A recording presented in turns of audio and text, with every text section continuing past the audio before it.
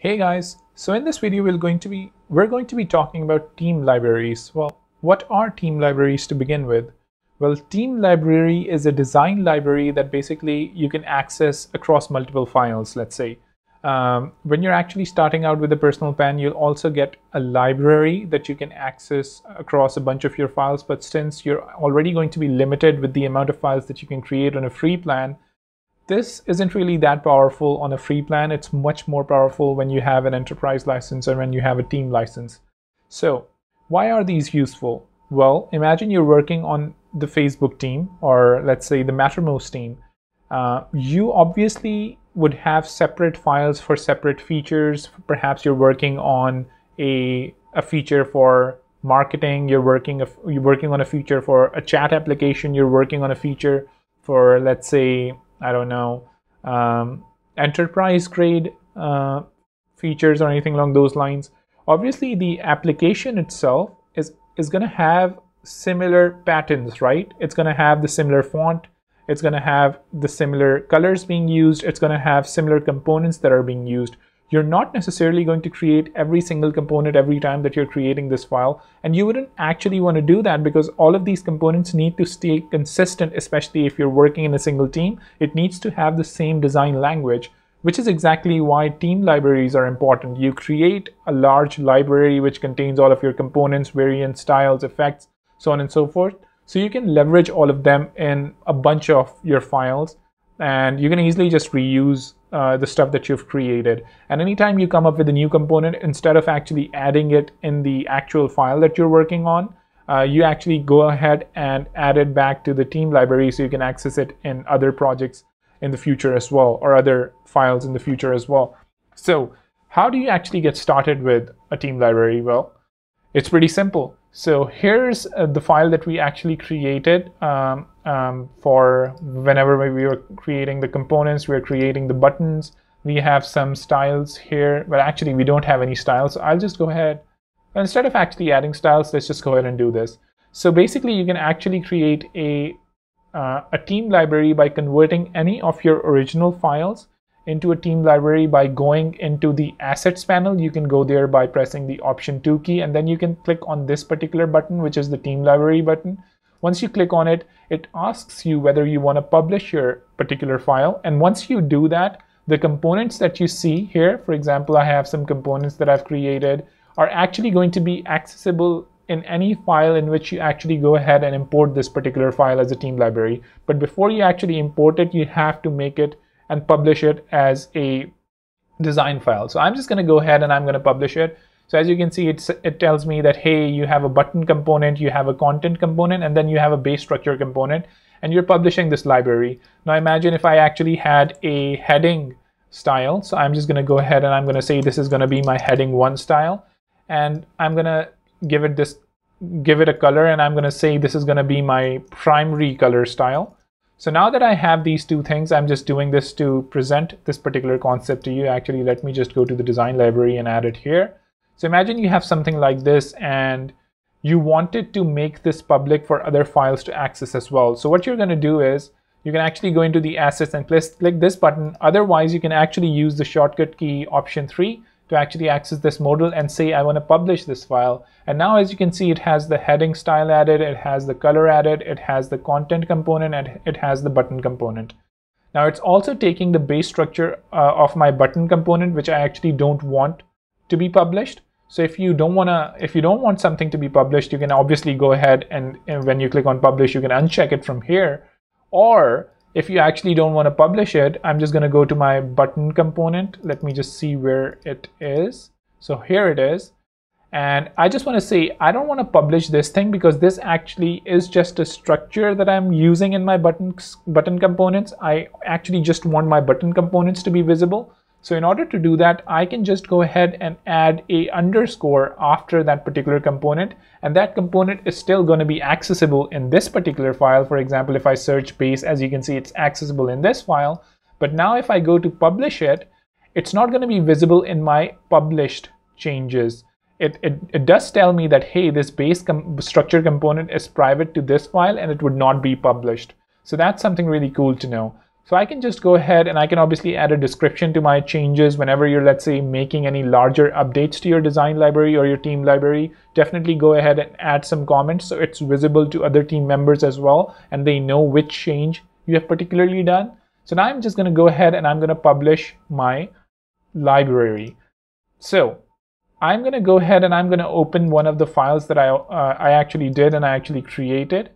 Now, anytime a library has any changes, it tells you that, hey, there are some component updates available. Do you want to review them? And I can go ahead and I can say, yeah, let me just review them. And then it says, hey, you have these particular things that have been updated since the last time that you opened this file. So do you want to update them? And I can say, sure, go ahead and update it. So again, just to point out that this particular update wasn't related to the recent thing that we did. It's just something that I updated in my other design library, and it just shows here as an example. So that's just one way in which you know any updates have been pushed.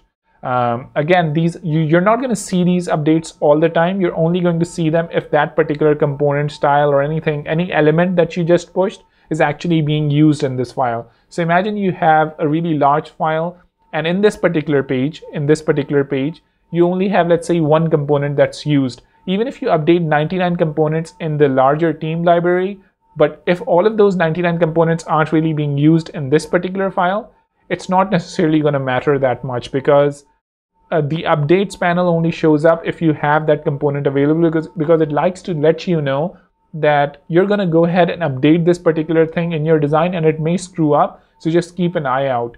So that's basically what happens. And now I can go to my libraries and I can see, okay, I can obviously publish this file as well as a library. But now I can actually go down and I can see, okay, hey, that's really cool. I can actually see that these are all like a bunch of my libraries that I've created. I haven't created them myself. A lot of libraries are actually available via the community, so you don't have to do everything yourself. But basically now you can see, okay, here's the library that we just published. I can click here as well and I can see some of the things that are contained in this particular library. I can open the file as well. Once I click on it, as you can see, it takes me to the file, and then I can enable it by just pressing this toggle. And now that I've done that, I can, let's say, just go to my assets panel and I can see, okay, here it says Learn Figma, and I can search for a button. And as you can see, now we have the button component that we created in the Figma file or the Learn Figma file. And I can go ahead and I can tweak it, do whatever. And now let's say I have this particular button here. And now if I, let's say, change something here, I'm going to say that this particular padding is actually going to be, let's say, 16 from the top. So that's the change that happened. And I'm going to press the option 3 button to actually open this panel. And it's going to ask me, hey, you made a recent change. Do you actually want to publish it? And I'm going to say, sure, go ahead. And now that I've done that, I've published it. I go to my, it mentions that it's going to publish the library. It's publishing it, and now it's published. And now if I go here, as you can see, this particular button, since it's connected to the library, actually detects that there are some changes that were made. So now I can go ahead and I can say, sure, I want to review some of the new updates that have been made, and just mentions that, hey, there were some updates published just a while ago. Do you want to update them? And I'll be like, sure, why not? And now that I've updated it, as you can see, the padding from the top increased, but obviously I didn't really wanted to do that. I just wanted to do that to show you guys. And I'm just going to go ahead. I'm going to revert that change. I'm going to publish it again.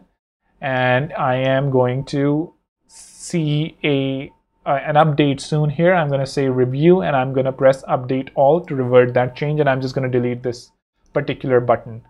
So that's basically most of the things that you need to know about team libraries. One other thing definitely that you probably would want to know about team library is that if you actually have a team plan, you can actually go to the larger team thing. You can go into your settings for that particular team, and you can say that I really want to enable particular libraries by default. So it's, as you can see here, you can actually choose which libraries are enabled by default, and I can go to my Learn Figma file and I can say anytime a new file is created, if it's a design file, this particular library needs to be enabled by default. And similarly, I can do that for my FigJam files, and I can do that for all files in general. So you don't have to worry about Figma and design. You can basically just say all files. And now if you actually create a new file, this particular Learn Figma library is actually going to be available for you. You don't have to go ahead and toggle it or do anything in that particular new file. I actually don't want this library. I just enabled it to show it to you guys. So you can actually go and click on the library that's published, and you can say unpublished because you don't really want this particular file existing as a library. So as you can see, I actually have a separate library created, and as you can see, we have so many text styles. So a bunch of these styles are actually coming from Tailwind. So Tailwind, in my opinion, is a really great way as a starter when you're working on, let's say, projects, when you're working on designs. It has a bunch of color styles included as well, as you can see here.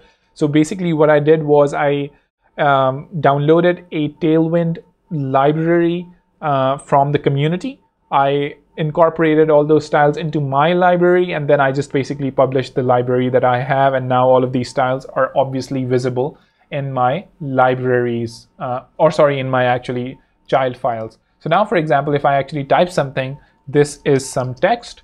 As you can see, obviously the components are going to come from here. If you actually go here and I want to grab a component, for example, I go to the small square library, and I can say, hey, I actually want to grab a snack bar.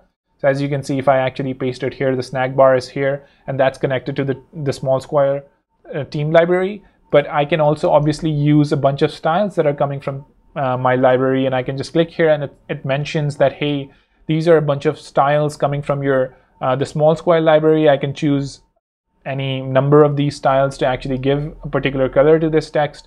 Similarly, I can go ahead and I can change the font as well. These are some of the fonts that are coming from there. I can say I really want to make this large and bold, or probably even larger. And similarly, I have some effects here as well, and I can give these effects to this particular text or image, or I don't know, whatever it is that I want.